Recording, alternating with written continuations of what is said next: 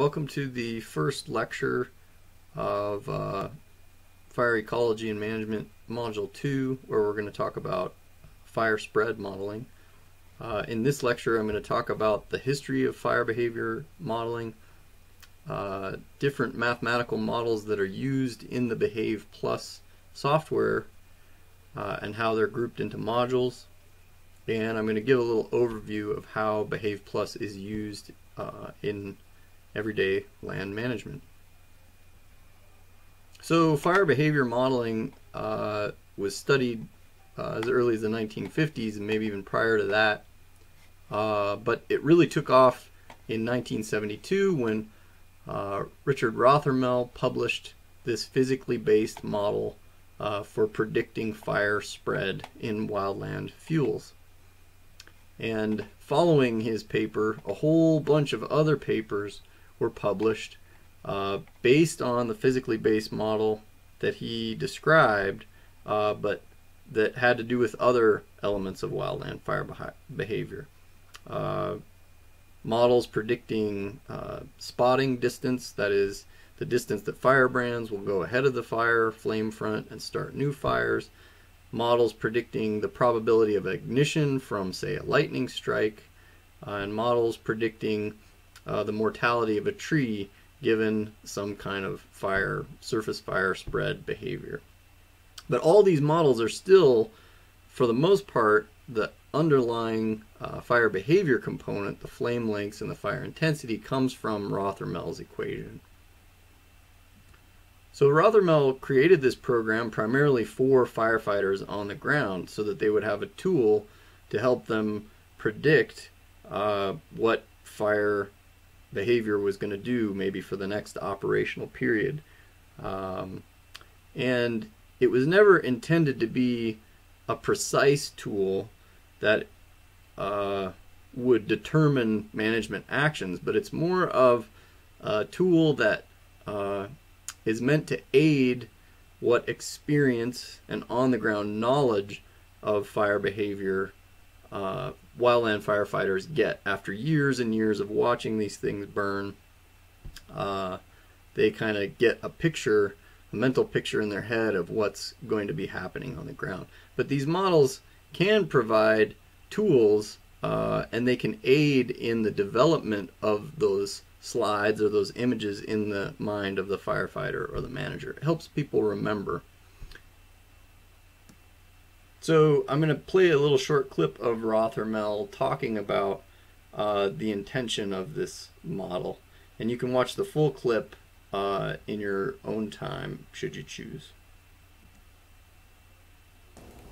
What you're really learning now is how to examine the fuels, estimate what the fuel moisture might be at this time of the day in the fuels that are going to be carrying a fire, have some feeling of what weather is going to be coming onto this fire at a certain time, where the fire is, and what is likely to happen. Now, having gone, the model forces you to examine all of these things as inputs. Now, whether or not you run them through the model itself, through the fire spread model, to make an actual prediction, which is okay, or whether you use it, integrate this stuff in your head and estimate what might happen and say, well, by golly, I'm going to go with what I feel on this. And that's exactly what you ought to do. What we've brought to you then through the training and the modeling experience are some new tools that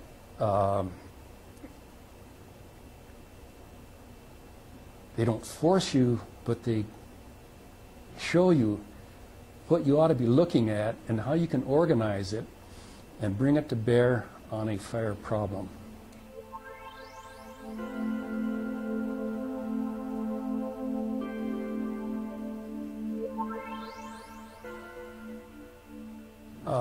The last time I went to Marana, I was just sitting in on listening to some instruction, and it struck me that they were emphasizing way too much some of the intricate mechanics of it, like doing a cross slope two fuel model,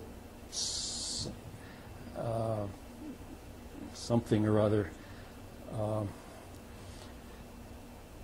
and from a instructor who has this part to teach.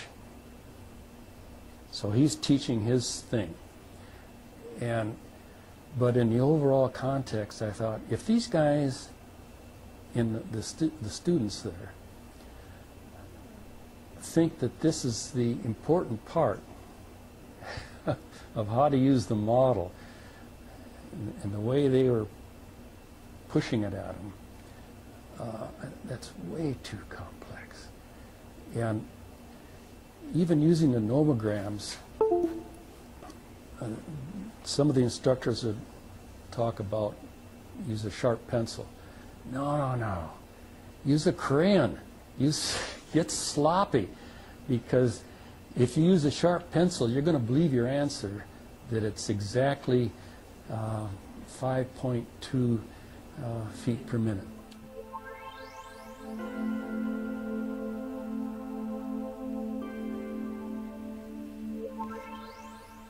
I know, it's great, because wow, this thing will predict fire behavior. It'll predict rate of spread. It'll predict flame length. I'm really onto something. Yeah. So people like to have some new tool, if you will, or some new method that they can grab a hold of. I just caution them, don't get carried away with it. The man who was primarily responsible for developing the first mathematical fire behavior model. So in the beginning, the way that people calculated the model was by hand. They could use pencil to do back of the envelope calculations, or they had these nomograms, which were kind of diagrams where you would connect the dots. You would calculate one variable and go to the next nomogram, and then you would go up and calculate the next variable, and where they intersected you would draw another line. Telephone lines that fire managers could call late at night and tell them the observations of the weather and the fuel moistures, and they would do the calculations for them. But now all of this has been put into software, and with modern computing power being much more than it was just 20, 30 years ago, we can not only perform these calculations, but we can perform a whole bunch of calculations simultaneously to compare how changes in one variable will affect fire spread. And so rarely is a single calculation done. What we do is we use Behave to look at how a range of values, in this case, how changes in wind speed going from 0 increasing up to 30 miles an hour might change the predicted fire behavior values, all these different fire behavior attributes, the fire line intensity, the flame length, the transition ratio, the probability that the fire transitions into the crowns of the trees. All these things can be predicted at different wind speeds. We can project them in a table, or you could project them on a graph where things like live fuel moisture on this graph is increasing. And so these different live fuel moistures might result from different precipitation regimes, or different times of day, different seasons, spring versus fall burning. And that's the real utility of Behave. So Behave is not the only fire spread prediction model. It is a point-based model, and so there's nothing in Behave that will predict what fire will do on a landscape. But there are these other systems that have been developed that fire managers use quite a lot, especially in wildfire management and in planning of fuel reduction projects. And I'll talk a little bit about these next. So FlamMap was the next development after Behave, and basically it runs the Behave calculations, but it runs them individually for each pixel on a map, and the fuels might be different in each pixel. And so as fire burns through one pixel, it reaches the adjoining pixel. If it's a grass fuel type, for instance, maybe it moves faster through that pixel. Once it hits the next pixel after that, maybe it's a different timber fuel type and it burns differently in that. The thing about FlamMap is, like Behave, the weather conditions don't change over time.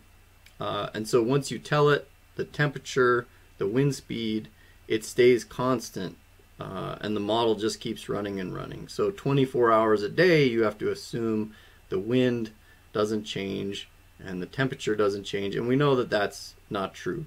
But it is, and it was, the next step after Behave. Going forward, then they developed Farsight, which, like the previous model, is a spatially based model, pixel-based model. But with this one, the time of day that the fire meets the adjoining pixel matters, because you can change the humidity and the temperature over the course of a day or throughout the nighttime. And then finally, this led to FS Pro, which is the best of both worlds. It not only can change the fuel type across the landscape, and it changes the weather patterns, but it simulates weather based on local conditions. And so FS Pro will actually go out and it will pull weather from, say, a RAWS weather station, which we haven't talked about yet, but these are weather stations all over the western United States, where they've been recording weather in some stations for quite a long time. And they can use historical weather patterns of, what's the average humidity temperature for this time of year, and what's the probability that maybe it goes way up the next day or way down. It can run all kinds of simulation scenarios of every possible combination of conditions, and it can do it with some statistical probability, and then it produces these maps of the probability that the fire will reach a certain point in a given period of time. So this brings us back to Behave Plus. Why are we using Behave Plus? Well, all those models are based on the same Rothermel equations, but Behave Plus hasn't gone away because its real utility is in comparing those little differences in conditions, and not across a whole landscape, but just given some set of conditions. So for a prescribed fire manager, this is critical to know that, how much wind do I want? What's my window, my prescribed fire prescription, or what's the range of variables that I'm willing to accept to light my fire and get the results, the fire effects that I want, to meet the objectives of the project, whatever that may be. So Behave is not going away. It's based on the same models.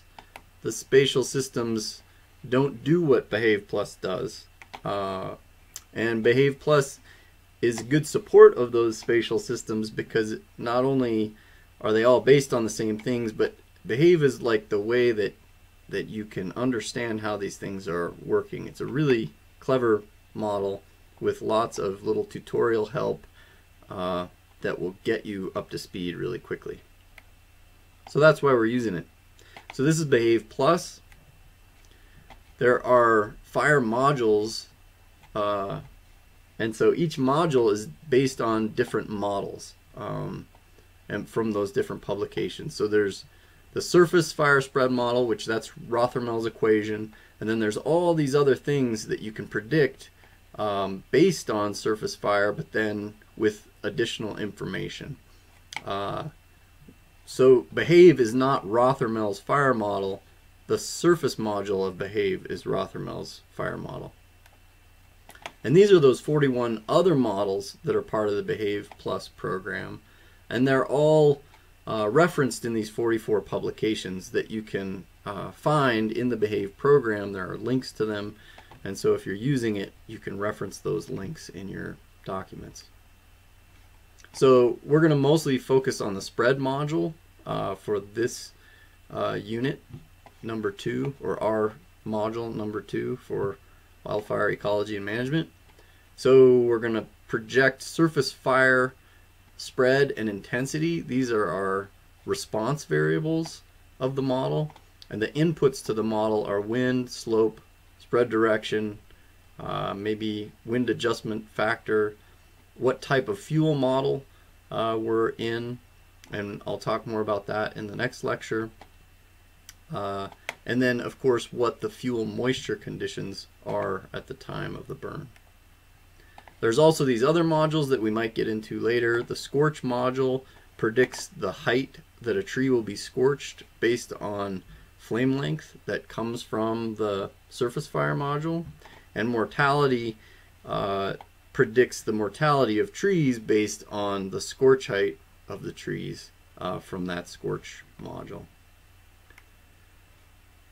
So a lot of prescribed fire managers use Behave to determine what that window is, the prescribed fire prescription window.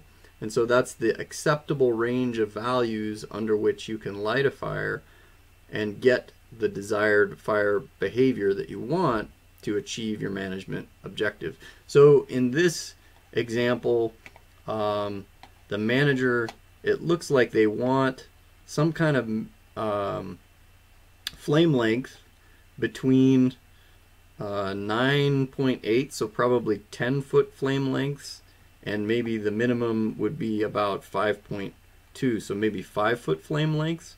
So you put in all these dead fuel moisture